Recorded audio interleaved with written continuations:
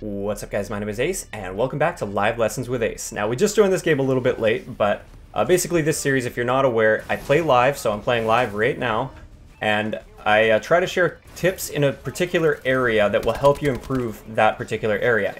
And in today's episode, as you can tell by the title, this is how to earn score streaks more effectively. More specifically, earn the higher score streaks more effectively. And like I said, we joined this game just now, just at halftime, actually. And so I have no idea how the enemies are playing or anything like that. I've just got to basically rush in and kind of figure out their playstyle while trying to go on a streak. Crap. Didn't get my shots on there. So basically, I wanted to start this off. I think domination, like half a round of domination, is more than enough to demonstrate these tips on how to earn score streaks more effectively. Hopefully I can earn my higher end ones this game. Oh, there's a guy. You can totally shoot people's hands. It's kind of ridiculous. But basically, my thought process that goes on while I'm trying to earn score streaks in domination is at first rush pretty hard and play the objective hard. Push for map control and try to play the objective as hard as you can. And then once you start going on a streak, that's when you start to maybe slow it down a little bit, play it a little bit smarter, and a little bit more passively. I find this is the best way to go on streaks because a lot of people, when they go for streaks, they have the mindset, like right from the get-go, at the beginning of the game, their mindset is, I've got to play for streaks, so I've got to play slow and defensive the entire game, and then they get nowhere even close to where their streaks are. And the reason for that is they have no map control. They don't really see how the enemies are playing. They're letting the enemies come to them. They're reacting to the enemies instead of making the enemies react to them.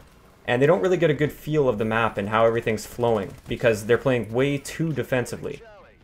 Now, there's nothing wrong with playing a little bit defensively when you start going on a streak, but there is something wrong with playing too defensively and over defensively. So that's what we want to try to avoid while doing this, is playing relatively aggressive but safe. Ooh, that guy almost surprised us there. So right now, I want to do my bouncy capture here just in case they come from C, and there you go. I've earned my streaks.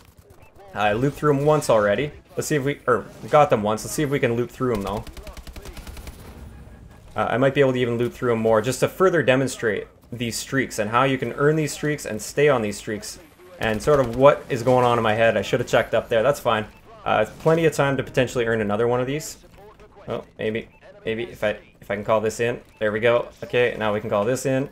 And we'll push. So now we're starting a fresh streak again. So I'm playing relatively aggressively. Aggressive and smart, I guess we'll say it. That's what we'll call it. So I like pushing the outside here because they don't usually expect that. And there's almost always a guy up there like that. Oh, what? Sorry. Paying too much attention to try and demonstrate that. I like pushing that because there's usually a guy up top there. And I can take advantage of him by sneaking past his line of sight and just shooting him in the side. Very, very easily. So big thing is just focus on... Don't focus too much on earning your score streaks. The mindset I like to have is more stay alive and get kills. Stay alive and get kills. Not how much further, how many more kills do I need to get my streak.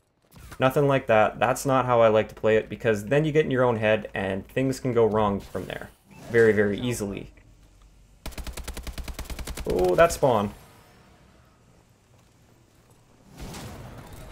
Oh no. There we go. Okay. So... Notice I played very aggressively because I wasn't really on a streak at that point. I had a few points, a little bit of a score, but I wasn't really on a streak. Not as I would like to call it.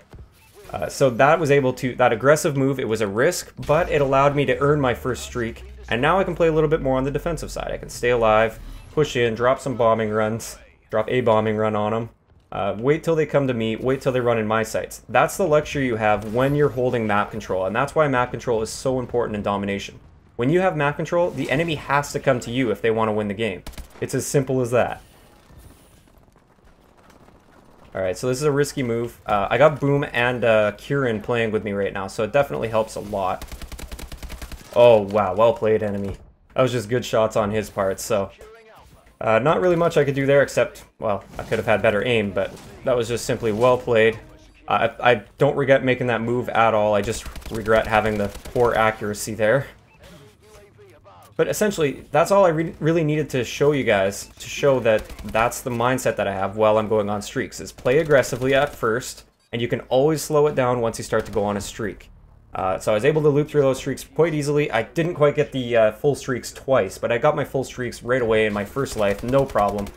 Didn't do very well for score, but then again, we were playing pretty defensively, and that's going to typically happen when you're going for streaks. So hope you guys enjoyed this episode. Hope you guys learned something new about earning score streaks. Maybe it gave you a little bit of a different perspective into earning different score streaks. So hope you guys enjoyed this one, and I will talk to you guys next time.